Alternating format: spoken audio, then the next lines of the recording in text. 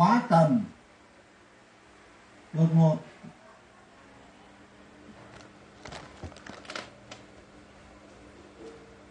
Cái này tôi ví dụ luôn cho các chị này, ngủ gối đầu quá cao, mà điển hình đây là các chị em như con nhỏ gối đầu, xong cho con bú, nằm nghiêng cho con bú chứ không ai nằm ngửa cho con bú được.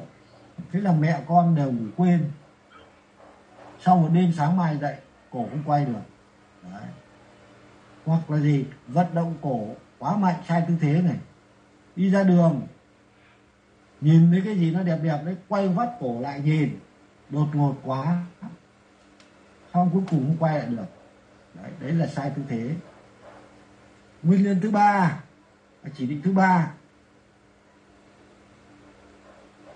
là các trường hợp do lao động gây cổ gáy cứng đau. Đấy. Điển hình ở đây là gì? Những người làm cái nghề bốc vác nha, bê vác quá nặng nha,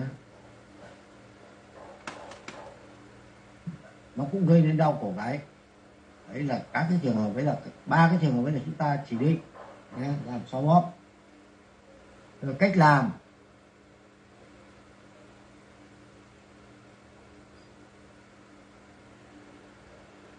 đây, cái này các chị ghi cho nó rõ này, cái này là chúng ta gặp rất nhiều bệnh nhân đấy.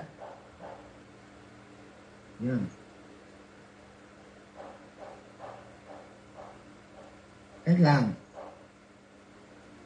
bệnh nhân ngồi trên ghế tựa, nhớ cho tôi là ghế tựa chứ đừng cái ghế mà ghế đầu, cái là ngã nhé, ghế tựa.